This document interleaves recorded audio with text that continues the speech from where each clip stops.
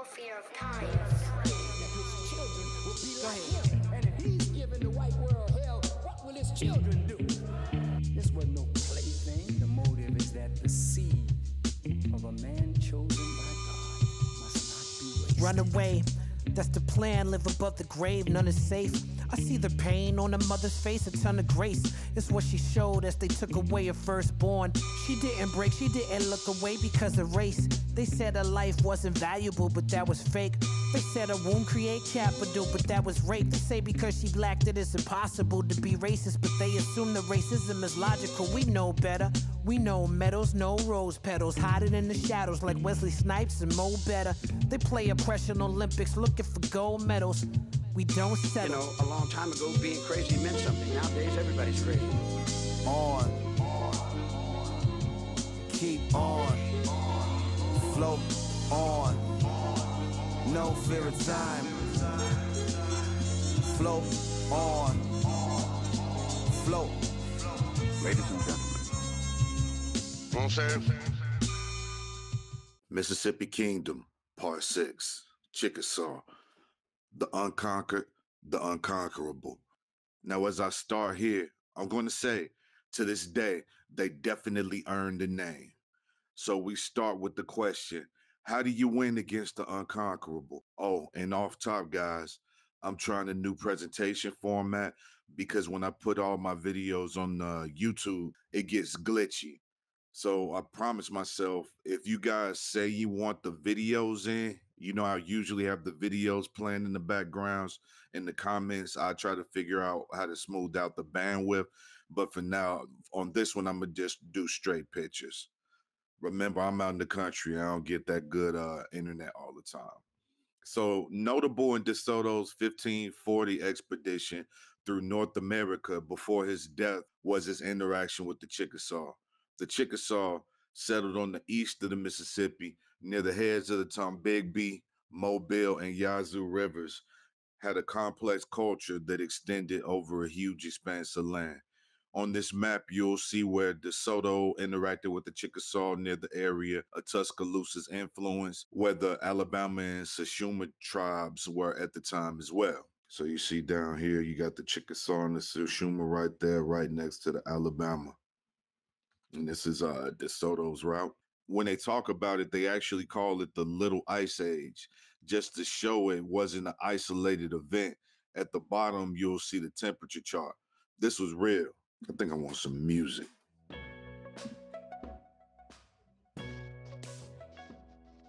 So apparently, DeSoto stayed in one of the Chickasaw towns near Tupelo, Mississippi, at a place called Old Fields. Chickasaw Old Fields is near modern-day Madison County, Alabama. That winter was one of the coldest on record in the Southeast in 1540, headed into 1541. When they talk about that nowadays, they call it the Little Ice Age. Just to show it wasn't an isolated event, at the bottom, you see the temperature chart. That was real. All the way into the 17th century, there were glaciers in the Great Lakes. Iberville said he could hide his canoe behind one of the glaciers. They were so big. He was using the glaciers to hide from the arrows they were shooting at him.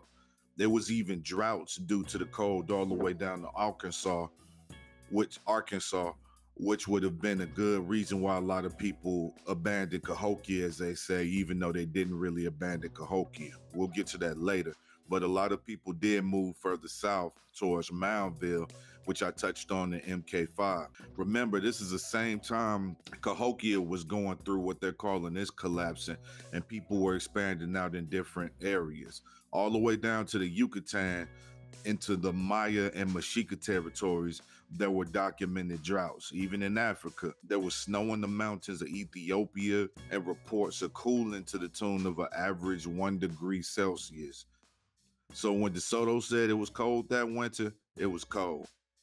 So keep in mind, though this was after the Battle of Mobile, the Chickasaw knew who these Spanish were. And they knew what they did. So they were worried about them, but they helped them through the winter.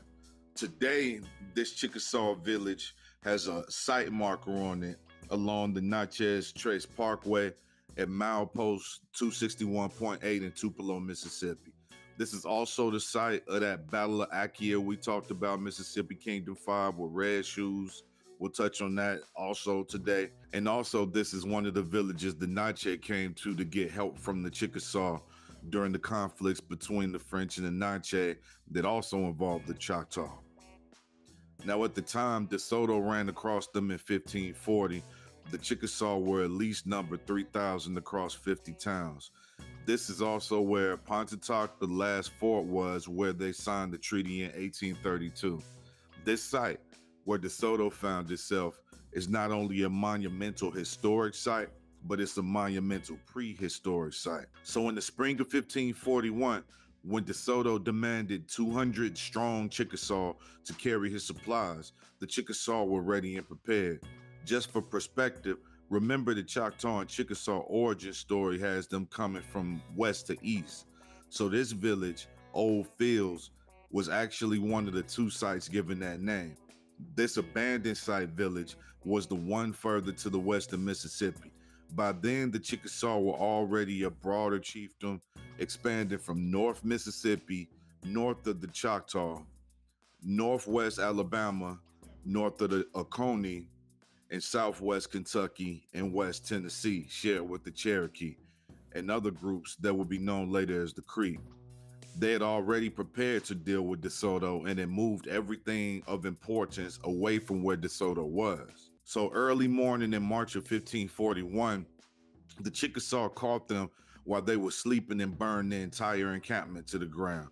This method of attack meant they only lost a few warriors, and unlike the Battle of Mobile with Tuscaloosa, the women and children were already far away from the situation. The Chickasaw still showed mercy. They only killed about a dozen conquistadors and wounded a few more, but the message was sent and no Chickasaw were taken as in the other tribes in 1541. No Chickasaw were taken. So this was a clear win for the Chickasaw, a chiefdom known through its long history for prowess in warfare. Who are these Chickasaw? The Chickasaw, revered as the Spartans of the lower Mississippi Valley, are a chiefdom that migrated west along the Choctaw. They have been known not only as skilled warriors, but skilled negotiators, builders, and traders, quick to defend their sovereignty and freedom. This has shown itself time and time again through history, despite how inhospitable the settlers became in the Yazoo lands, today's Mississippi, Alabama, and Tennessee. The Chickasaw were the last to cede their homelands and move to the Oklahoma Territory. So this was a necessary next step in my Mississippi Kingdom series. The land that the Chickasaw inhabited in the east before removal included the Bynum Mound and Village site near the Tombigbee drainage area. The Bynum Mound and Village site has 6 burial mounds dating back to around 2,000 years ago. The 2 largest mounds have been restored and is notable for copper ornaments being found at this site, as well as green stone axe heads, lead ore, and other metal pieces that were actually imports from other areas such as Far Mound. So you see the communication between it.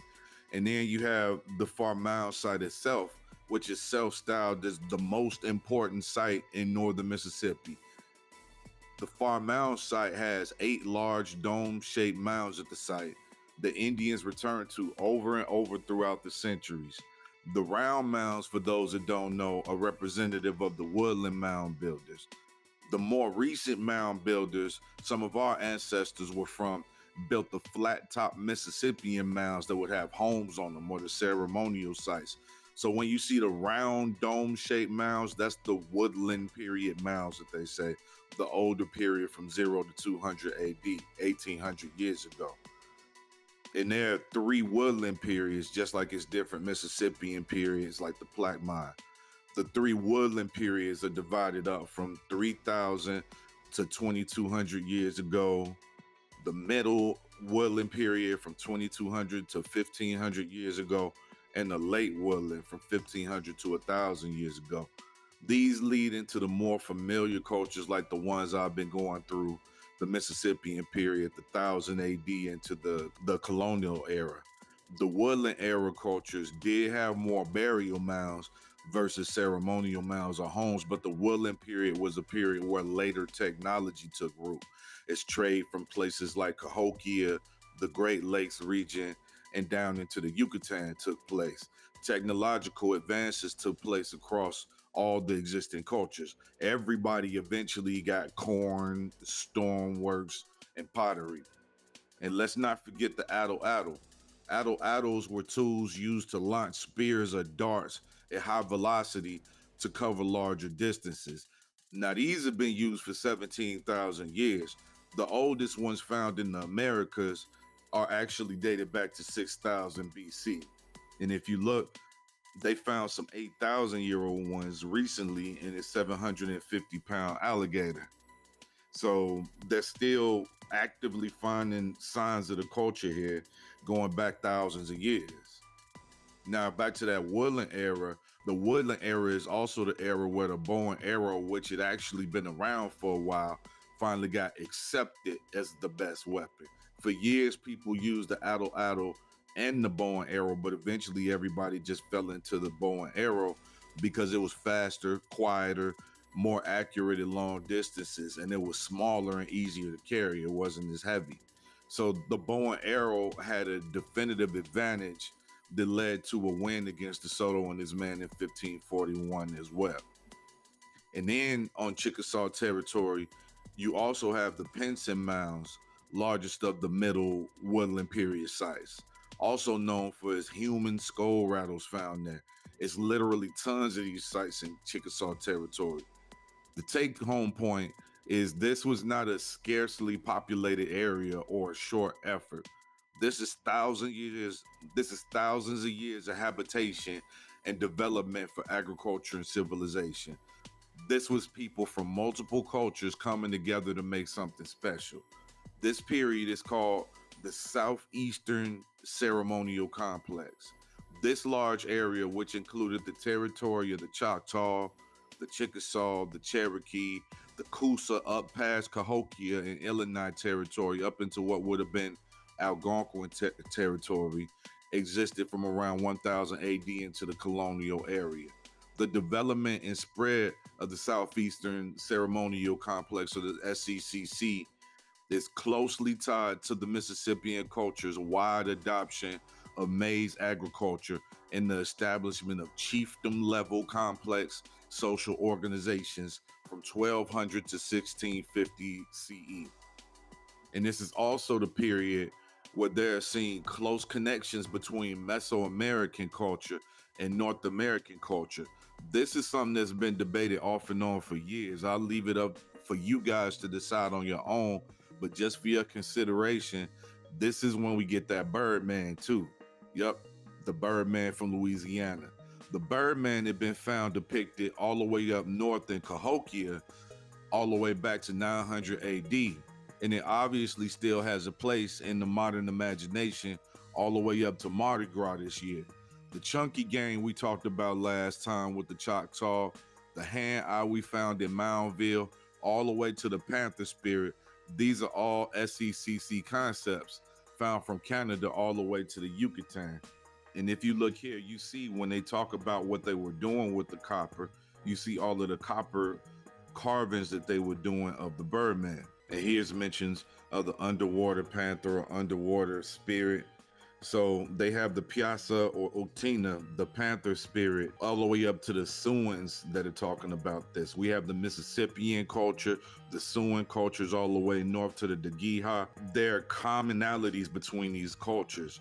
You have the Birdman, you have the winged serpent, all the way back to Quetzalcoatl, if you remember. So you have these shared things. That's the SCCC.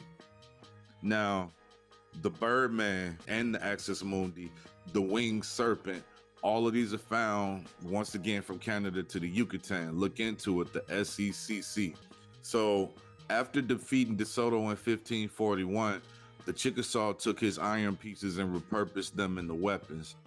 They made axe heads, scrapers, and other things out of their iron pieces.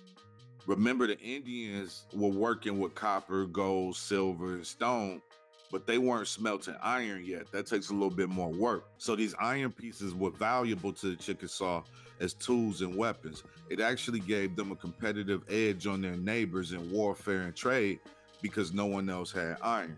And they called them celts.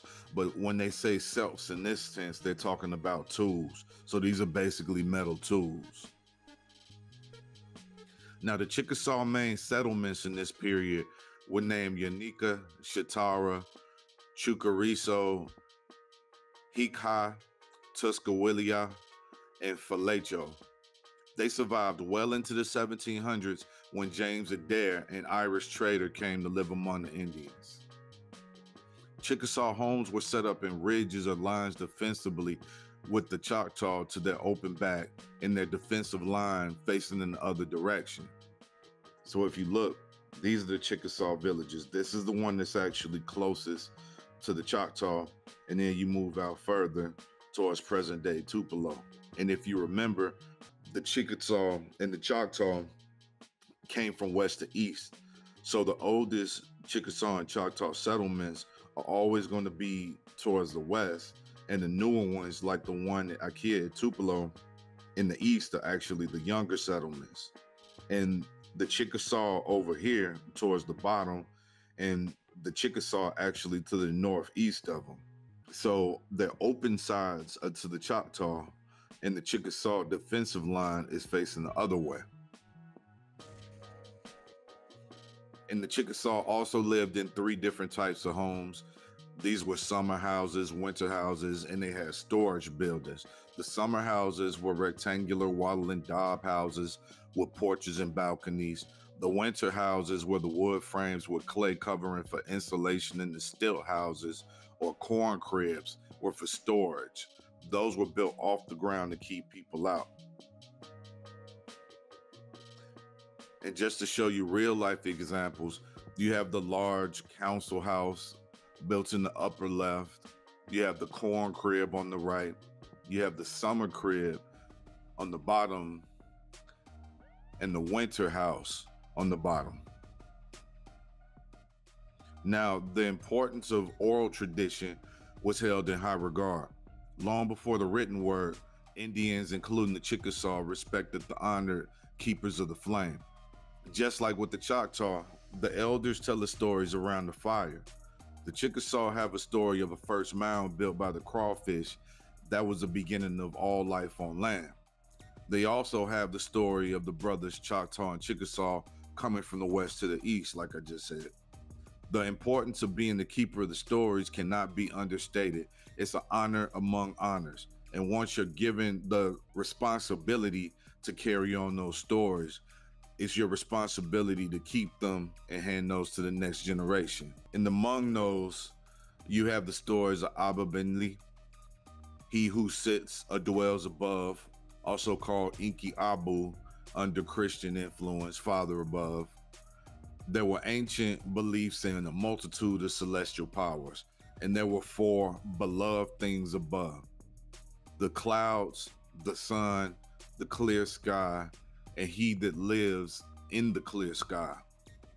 It's believed that Abba Binli lived above the clouds and on earth with the unpolluted people.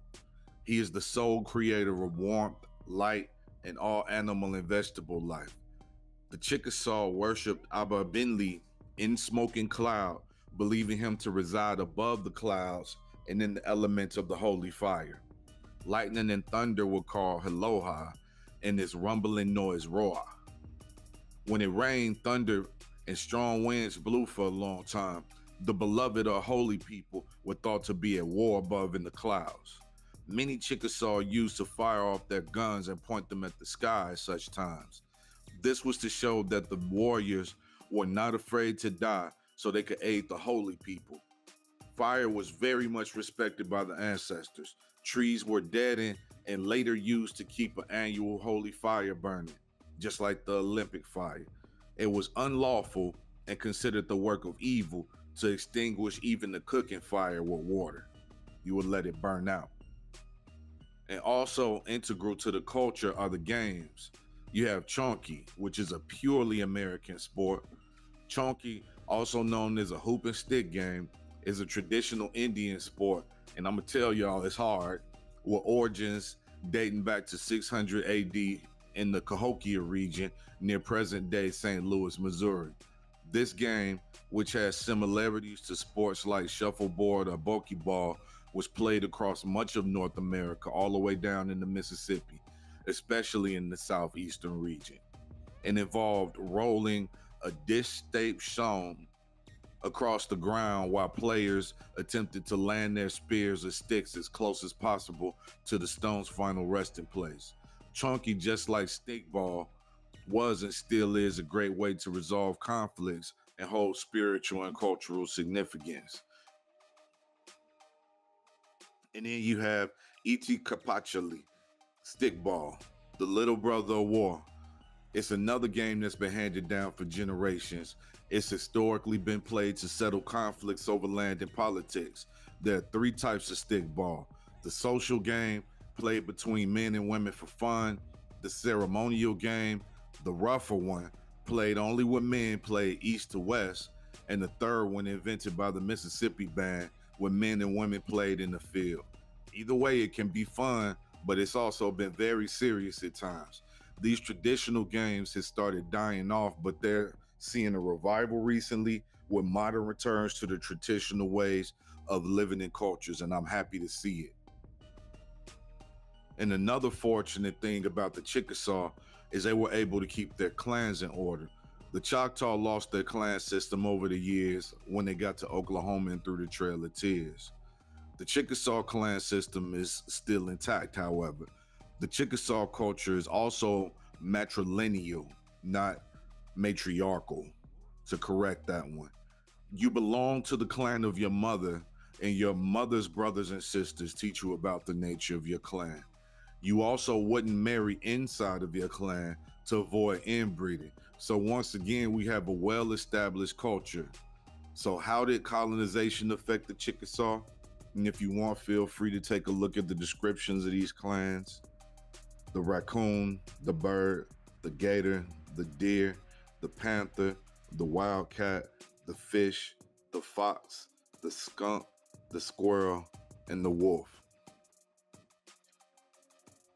So to start off, we have something called the Southeastern Shatter Zone. This is what they use to describe what happened in Mississippian culture. What that means is the interactions that happened in this area were felt for hundreds of miles around. The Indian slavery, the diseases, the overall interruption in the way of life in Mississippian culture changed the entire course of the people occupying the immediate region and far away for hundreds of miles for over 100 years. This is not just geography, it's social, cultural, and political.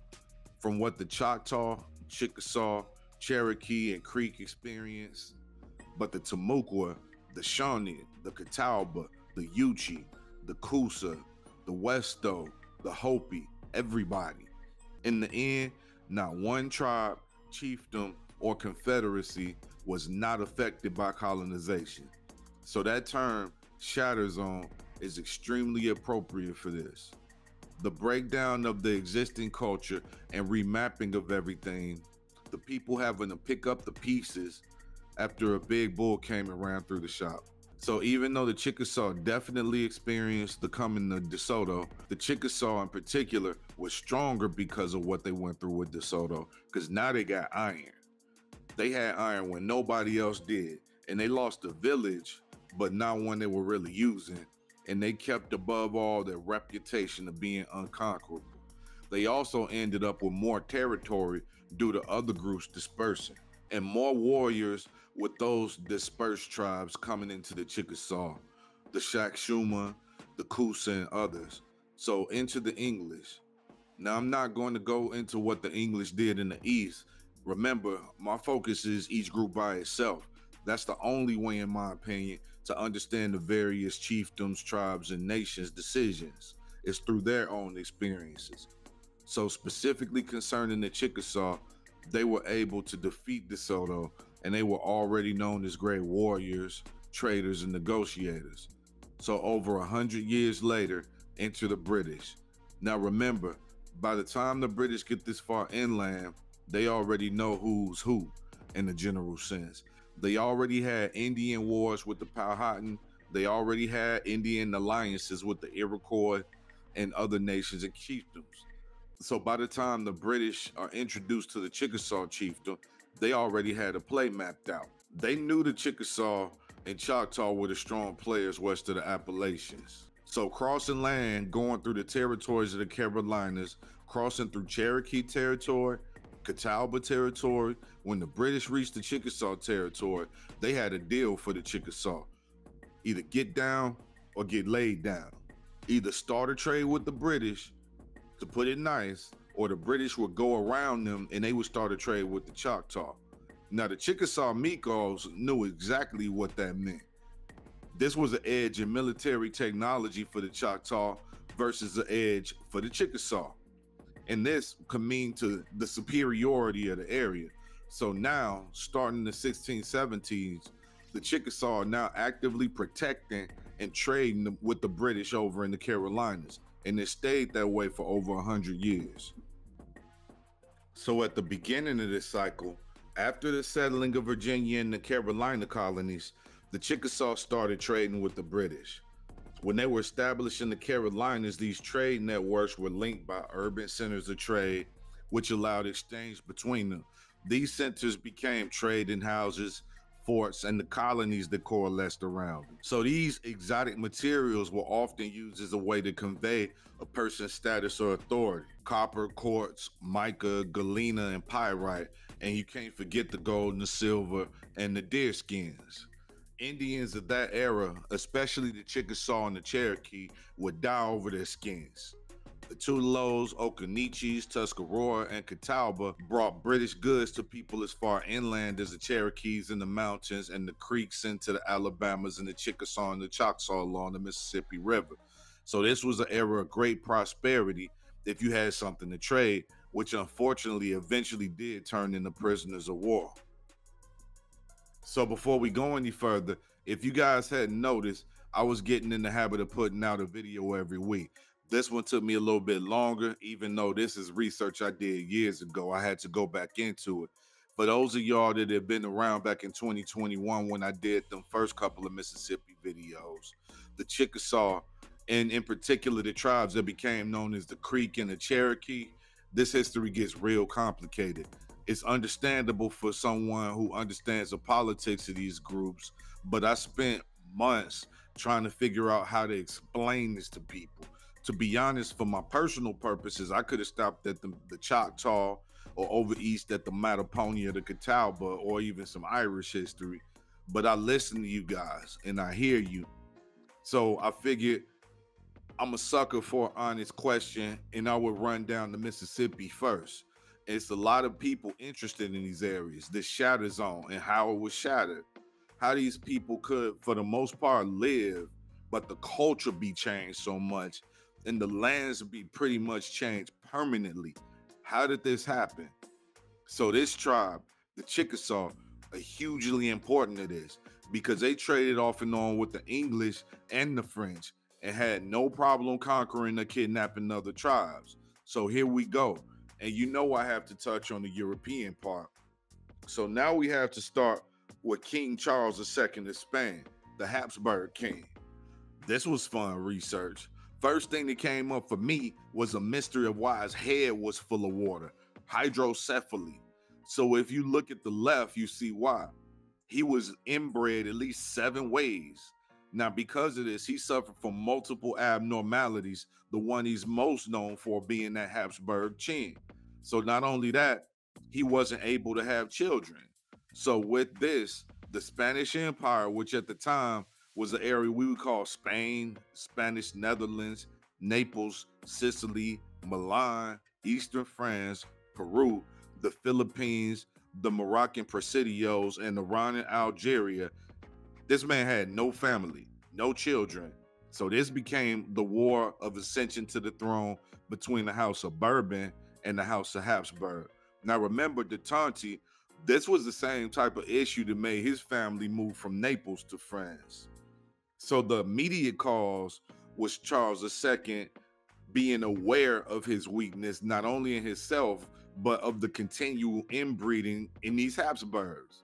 So he knew that it was more important for the Spanish Empire to have a strong leader than it was to just have a Habsburg name on the throne.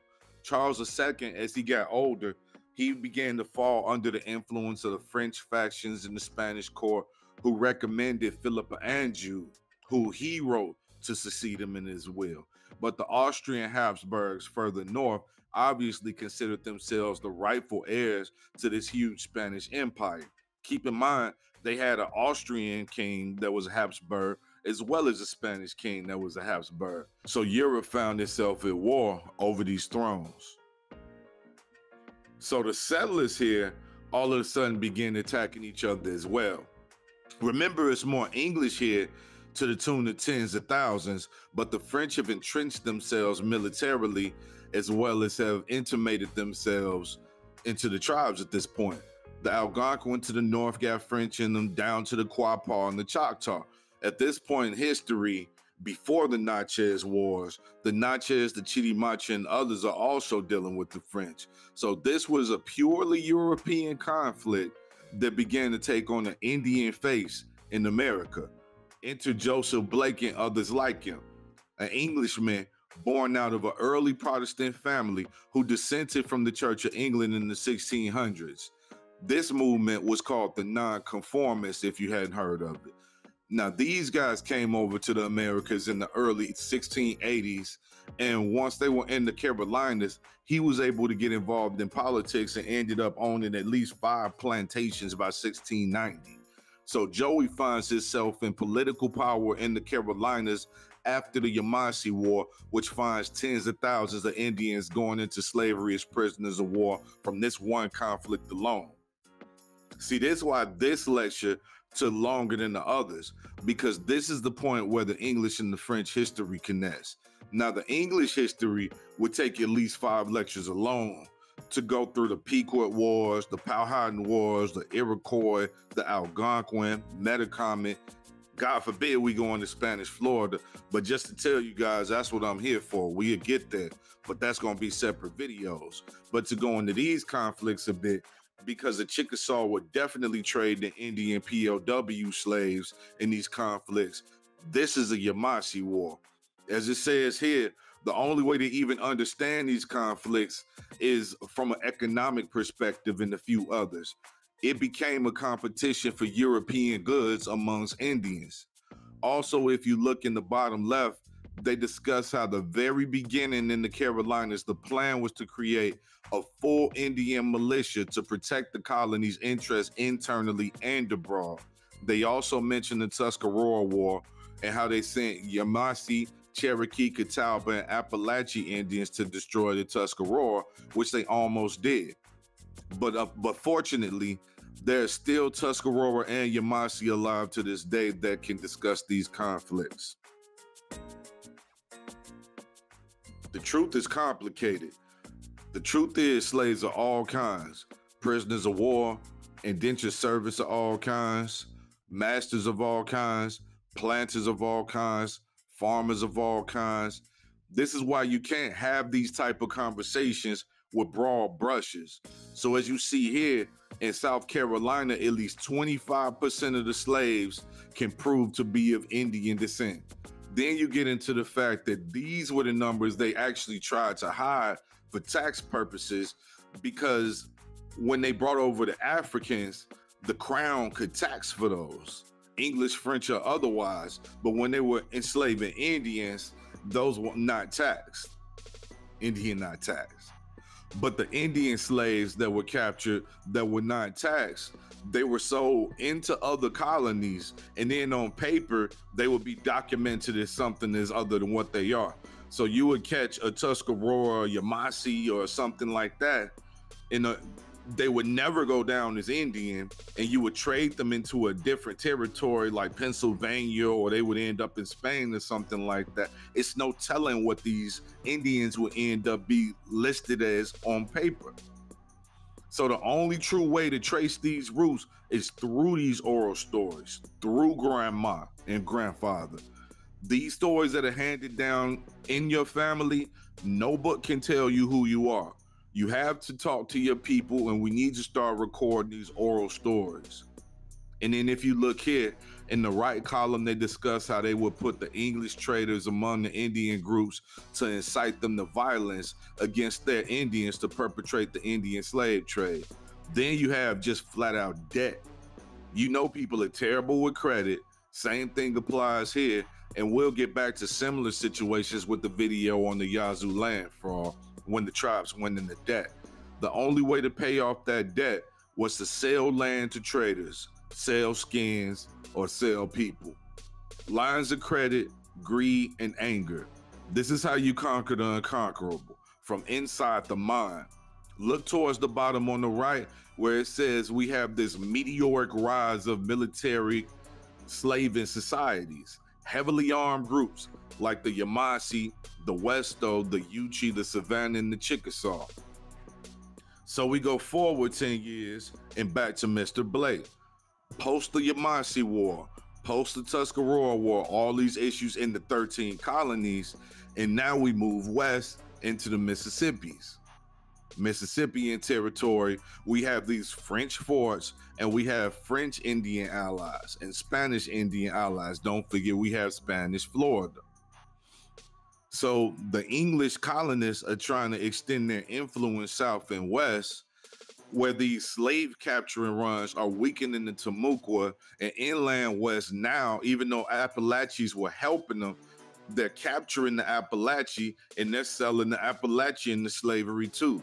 Sitting right in the middle of this territory, you have the Ocmulgee and the Oconee, and the settlers set up shop right in the middle of them. So among friendly Indians, these colonists in what are at the time the New Carolina, South Carolina, are trading deer skins and Indian slaves. The Yamasee are selling Timucuans from Spanish Florida to the English into the lower 13, and the inland Indians are being traded in the Appalachies. But the numbers of those Indians are thinning out, so the raiders are getting guns and returning military power, but they're having to reach out further and further. That's how they end up in Chickasaw and Cherokee territory and eventually Choctaw territory. And here the government people are the same as the traders. They say the traders and the government are identical, same people. So as capitalism does, all of a sudden, these people making the most wins in these trades are starting to monopolize these trades and these alliances. This is when these Carolinians started having thoughts of an American imperialism instead of English imperialism. This is the beginning of ideas of an American empire. So now with the War of Spanish Succession overseas between the Habsburgs and the Bourbons, the Spanish and the English colonists are at dispute, and the Indians are caught in the middle as soldiers and slaves, as police and possession. So here we have another concern entering, the French. So the English had been centered in Altamejá territory, but other traders had established their trading posts among the Alabama, Tallapoosa, and others, entering what would today be Alabama. Now we have Chickasaw alliances being established. The English are using the Chickasaw to keep the French from controlling the whole Mississippi Valley, going all the way back. If you look at MK3 and the Quapaw in 1698, when the English started setting up shop towards Arkansas and saw how entrenched the French were, they realized they had to break it up. The key was the Chickasaw. And you have a couple of explorers, Welch and Dodsworth, who only were allowed that far west by traveling through Chickasaw territory. That was the only friendly territory they had. And with the arrival of pack horses, they were able to extend even further, because now they don't have to carry anything by hand or by crates and barrels. And then we have the entrance of Bienville into Mississippi Valley. Now keep in mind, Bienville is Iberville's brother. When you go back and see everything Iberville did, think of Bienville being there to witness it too, or at the very least having firsthand access to Iberville's info. So these guys are a concerted effort to maintain or extend French influence. It's documented that when Bienville finally got to the Louisiana territory, One of his first memories was the Chickasaw in Louisiana with English guns doing Indian raids. So as we get to these wars, remember, he tried to unite the Indians under the French, but he failed. We can speculate why, and I hear people doing that all the time. We can debate on this value, good or bad, but first you have to at least know what happened. He definitely failed with the French-Indian relations, but he kept it going for a while. Also considering again, the Choctaw outnumbered the Chickasaw to the tune of thousands at least. The Choctaw are mostly in Mississippi as it relates to today's discussion. I know it was also Choctaw to the west of the Great River, and also remember their Eastern and Western Division Choctaw, Okla-Tanaplo and Okla-Falaya. So the French always at this time in history tried to address the Choctaw and Chickasaw together as two large polities in the area.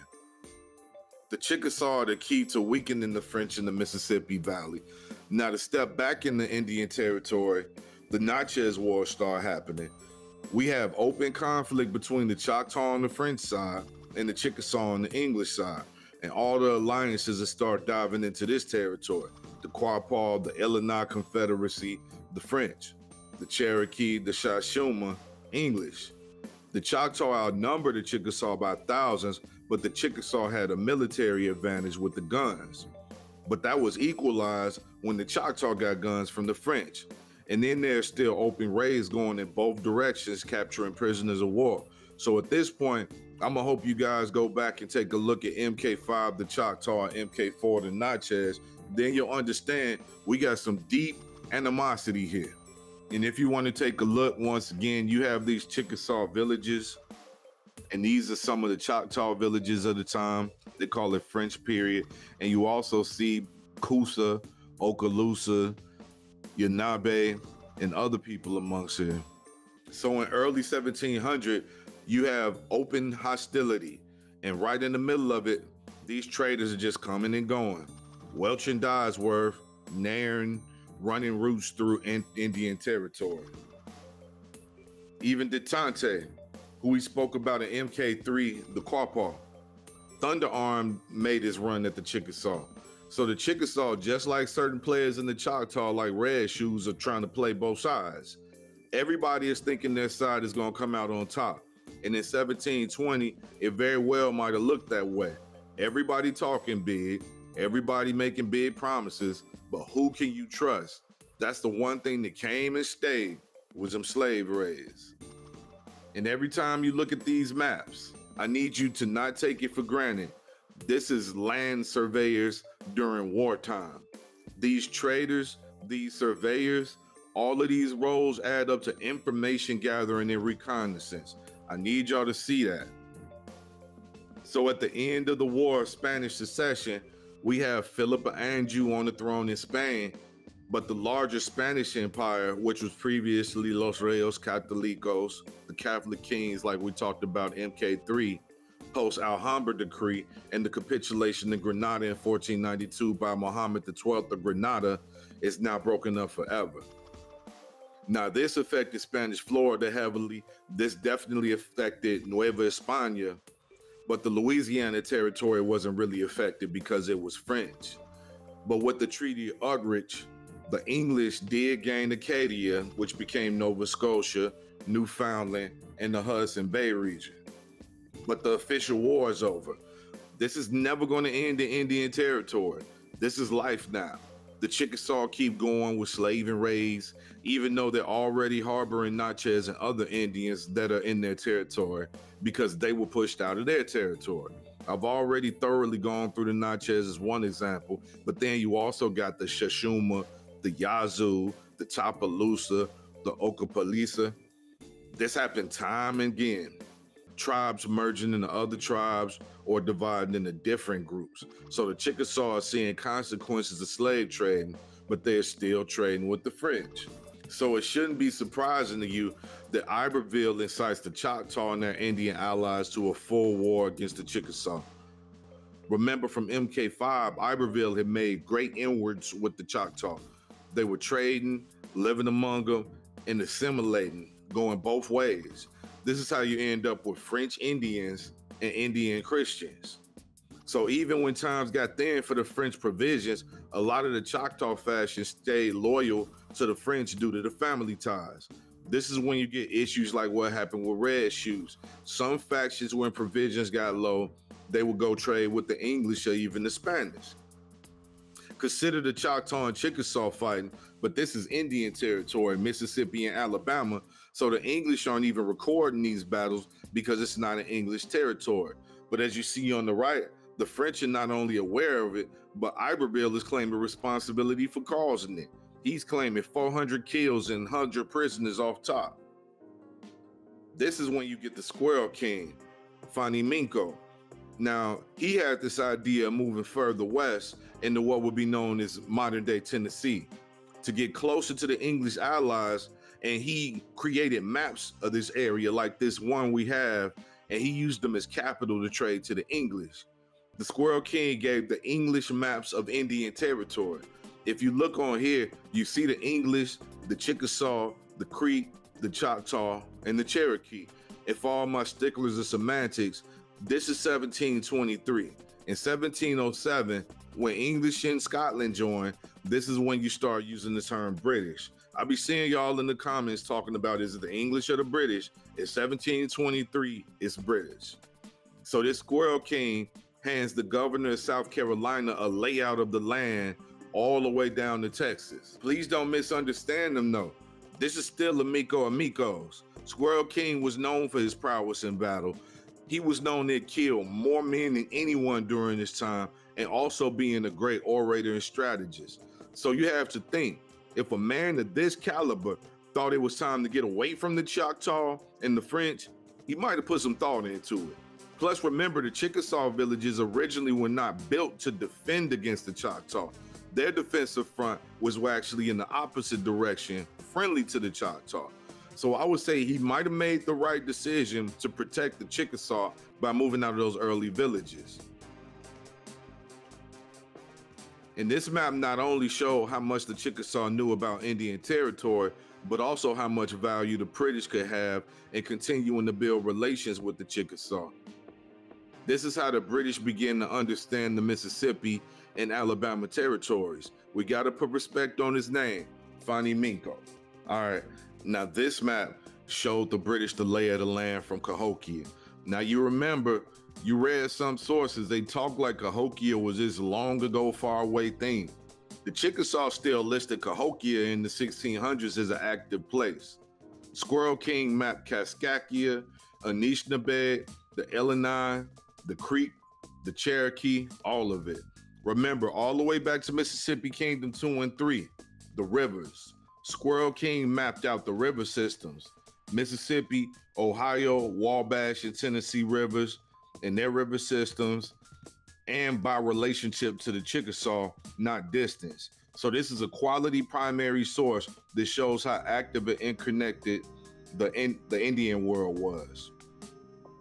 And the British really needed this. They had gotten as far as Aquapar, but no further west. And also this shows how the Indian world was changing. Remember, the Creeks in 1723 were not calling themselves Creeks, but the merging of all the tribes was actively happening at this time, to the point that Squirrel King could see what was happening, and they had already started calling them Creeks. Also remember, there was Overhill, Cherokee, Anayawiya, Kittiwah, and we can't forget about the Georgia Cherokee like the Etowah.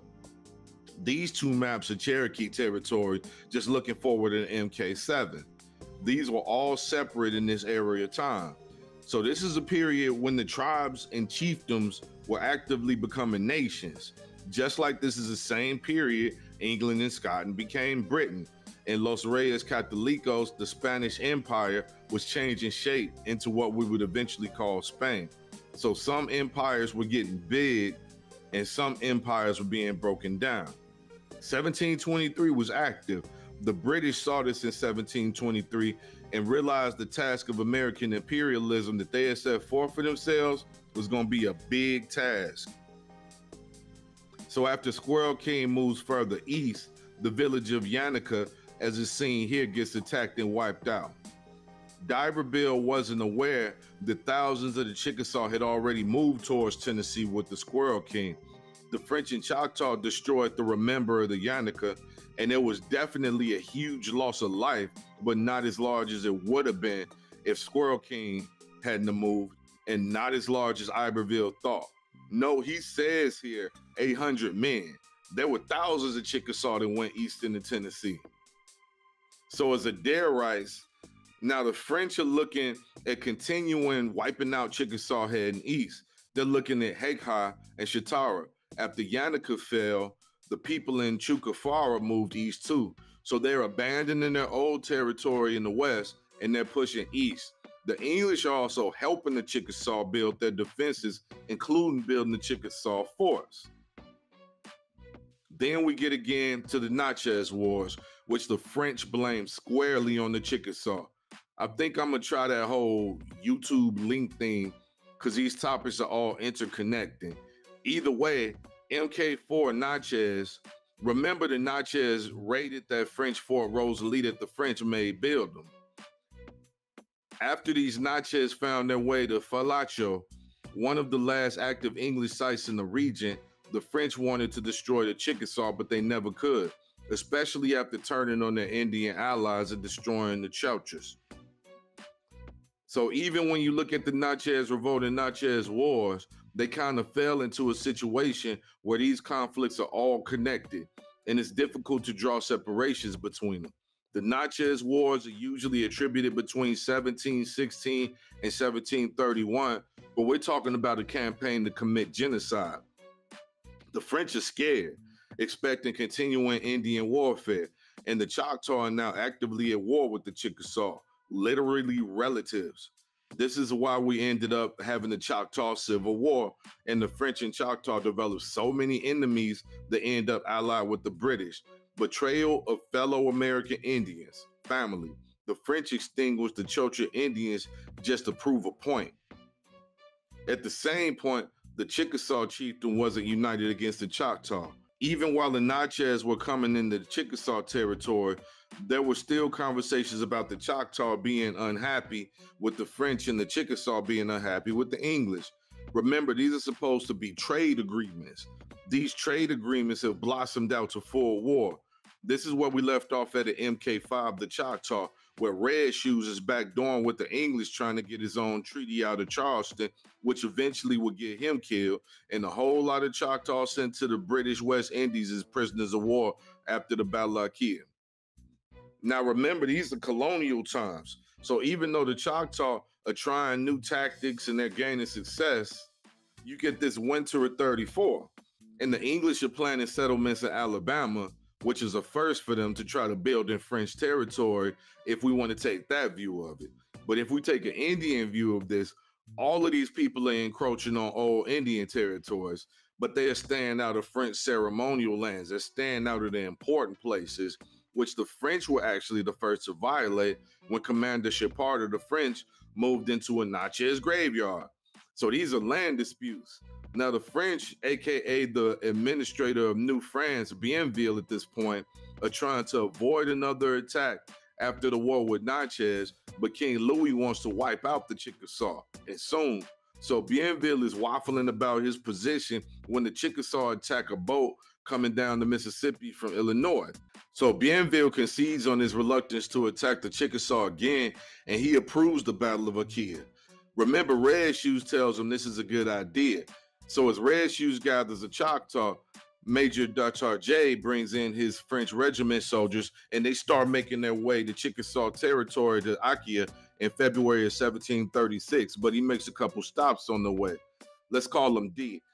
D stopped at Chickasaw Bluffs, where the French have a fort called Fort Prudhomme, and some more Indian allies. The Choctaw basically decided not to be allies that day. Just to put a face on it, he was in the Ohio Valley, so 9 out of 10 times it was either Illinois or Quapaw who didn't show up. So on the March 5th, he takes off and they reach Akia on March 24th. Now, 4 days before Bienville tried to tell him not to attack, to wait till October, but he decided on his own to attack Agula Chitoka.